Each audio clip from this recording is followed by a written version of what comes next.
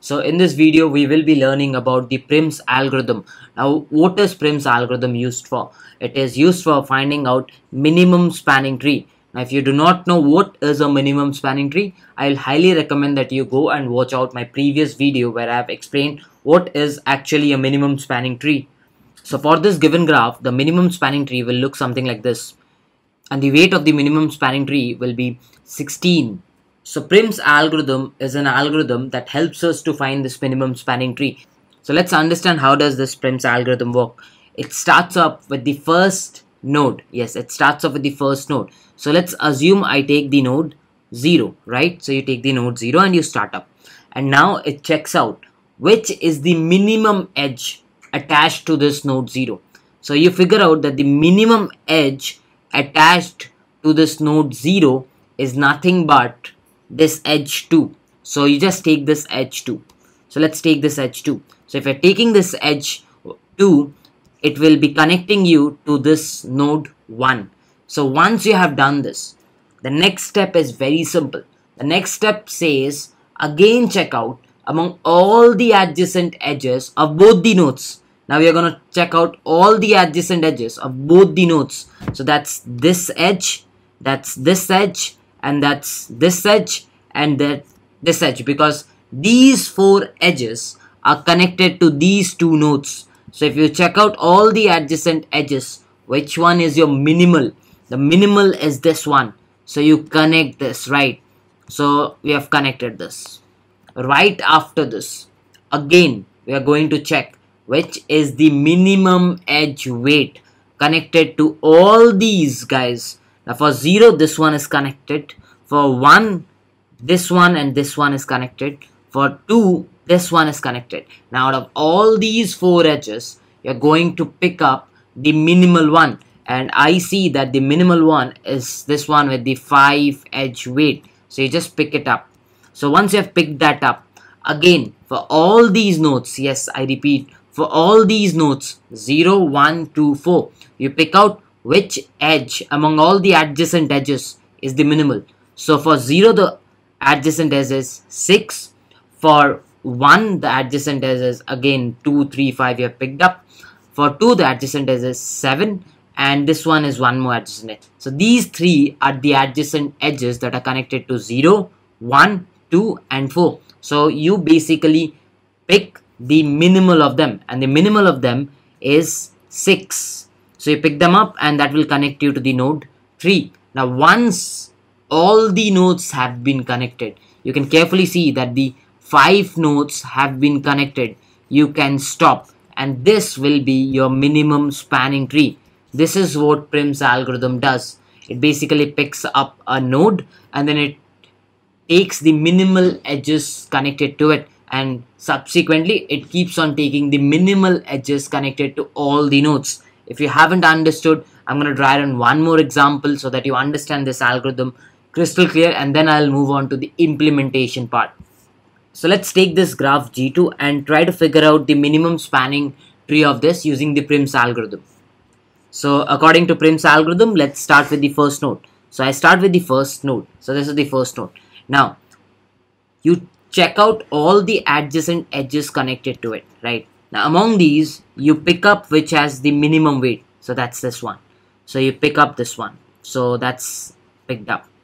Now among these 2 nodes, you pick out the adjacent edges connected. So for 1, the adjacent edges are again 2 and 4 that are connected to it. And for 4, the adjacent edges are 5, 3, and 9. So you pick it up. So once you have picked it up, among all these things, you simply pick up whichever is minimal. So I can see that this 2 is the one which is minimal. So I pick this 2, and that connects you to the node 2. Now again, at the next time, you check out all the adjacent edges connected to these 3 nodes. So for 1, you can say this is 4. For 4, you can say this 5, and this 9, and this 3. And for 2, you can say 3 as well as 7. Now, what we see is this 3 is a minimal one, but we are not going to pick it. Why are we not going to pick it? The sole reason is because if we pick it, you can see we form a cycle. and in minimum spanning tree there cannot be a cycle. The definition in itself is it's a spanning tree, so a tree cannot have a cycle. So we will not pick this edge, rather we will pick someone. This tree will be picked up, so you pick this tree. So if you pick this tree, that will connect you to the node 3. So that's done now.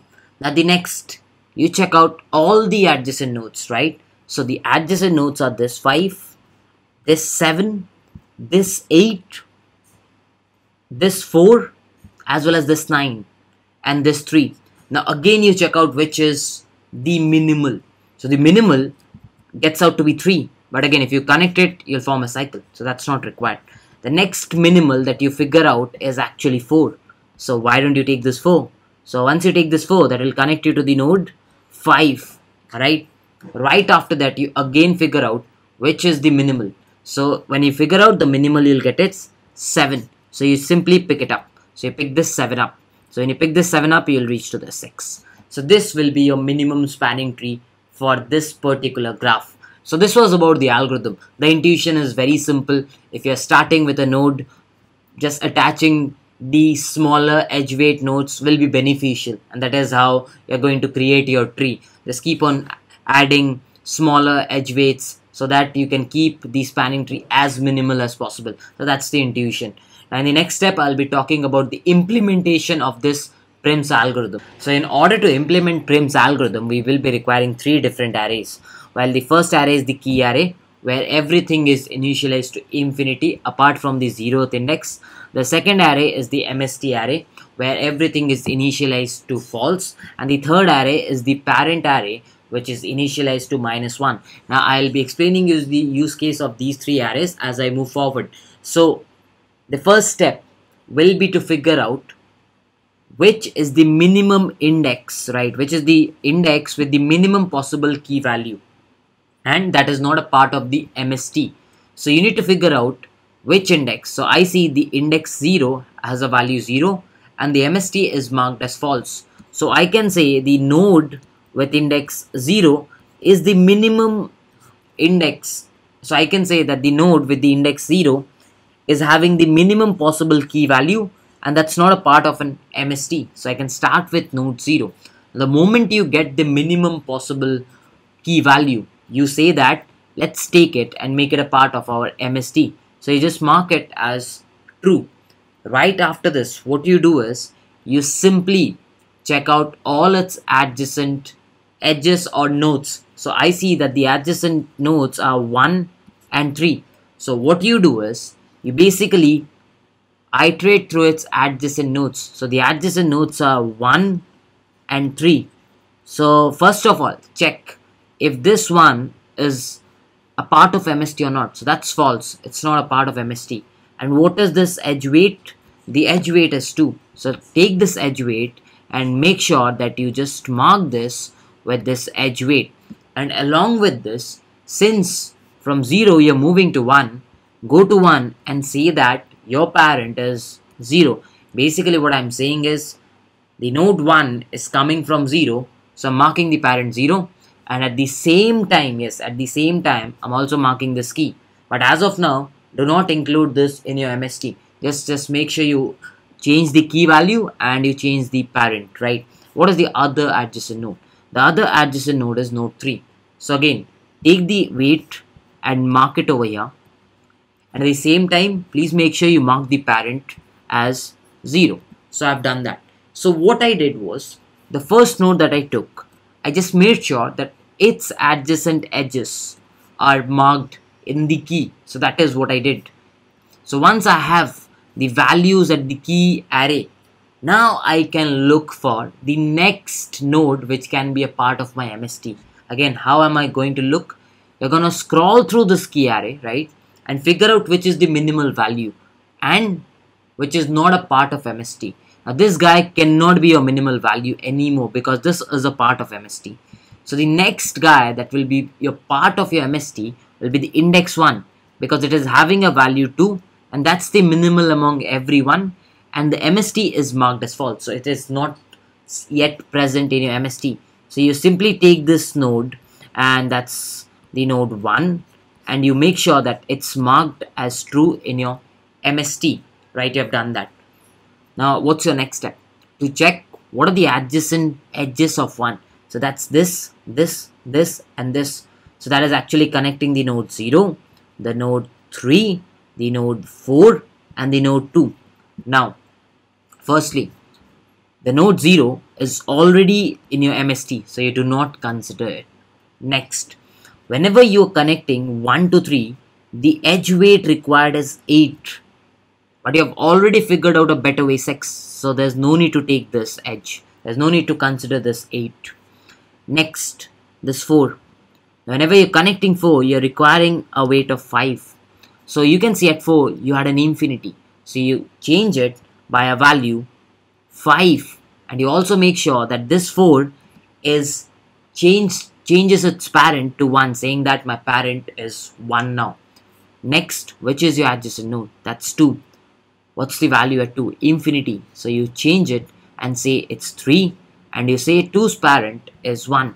So you made sure that you changed the key value as well as the parent of the corresponding nodes. So that's done. Now we will move to the next step. The next step will be again to iterate on the key array and figure out which is the minimal value. Now we can say that these two guys will not be the minimal value. Why? Because they are part of your MST. Now you have already taken them into your MST. So the next node which is having a minimal value is the node 2. If you carefully observe that is having a value 3. So you take the node 2. So let's take it. And once you have taken this, so that's a part of your MST. So you mark it as true. Right after this, who are adjacent of 2? That's 1 as well as 4. So 1 and 4. What are the edge weights? For connecting to 1, there's no need to connect because that's already in your minimum spanning tree. And in order to connect with 4, the edge weight it is requiring is 7. But you already have 5 for 4. So will you consider the edge weight connecting 4 as 7? No, because you already can connect it with 5. So you do not consider this. And we will move to the next step.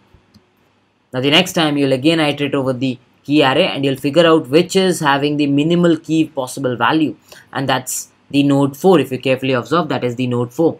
So you figure that out. Once you figure that out, again please make sure you mark the MST as true. And now, what are the adjacent nodes of 4? You can say that's 1, that's 2. Now both of them are already a part of your MST, so there's no need to consider it. Similarly, you will move forward and you'll do for the next minimal, and you'll figure out that the node 3 is the next minimal, and you'll take it and make it a part of your MST. And whenever you figure out the adjacent nodes of 3, that is 0 and 1, and you'll see that both of them are part of your MST. So you'll again not consider them. So once you have done this, you will have your parent array ready, right? You'll have your parent array ready. Now, so in order to get the edges of the MST, what you need to do is you need to iterate from 1 to 4. Why not from 0 to 4? Because if you remember, in our algorithm, we always started from the node 0. So this guy can never have a parent. So you always started from node 0. So as of now, you can see that 1 is having a parent as 0. That means this edge. So you just write this edge. At the next, you see that the node 2 is having a parent as 1. So you can say that that is this edge. So you simply write this edge. At the next step, you see that this node 3 is having a parent 0. So which apparently means this edge. At the next step, you can see that the node 4 is having a parent 1. So you can say that this is this edge. So once you have went through this parent array, you can actually get your MST, and this will be your MST. So the intuition of the algorithm was super simple. We just started with a single node, and then we picked up the edges with the minimal weight and expanded the tree. And we kept on doing till we did not get n nodes and n-1 edges. And once we got that, we simply stopped because we had got our minimum spanning tree. So that was about the Prim's algorithm. So in the next video, we will be talking about two different types of implementation of this Prim's algorithm. One is the brute implementation, while the other one is the efficient implementation. So if this question comes up in the interview, obviously you're going to start with the brute implementation, and then you're going to optimize that into the efficient implementation. So in the next set of videos, I will be discussing the C++ as well as the Java implementation for the brute as well as the efficient. And when I'll implement the code, then I will explain you what is the time complexity of both the methods. Till then, I'll be wrapping up this video. I hope you have understood the Prim's algorithm. So just in case you did, please make sure you like this video, and let's meet in the next video where we will be discussing the brute as well as the efficient implementation of C++ as well as Java. Whenever your heart is broken,